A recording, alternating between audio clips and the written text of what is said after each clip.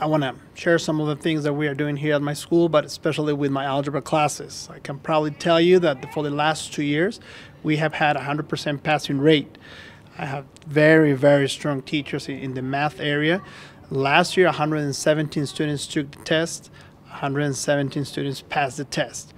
Hard work pays off. It's evident. My expectations for the students are pretty high. I do expect that the students turn in their homework daily. I don't take any excuses because I do tell the students that everybody is capable of doing their homework. I also do expect the students to ask me for help anytime that they are not able to do their assignment. The way I do that is I do come in every morning at 6:15 in the morning to tutor from 6:15 till about when school starts. My lunch is also open to the students for them to come.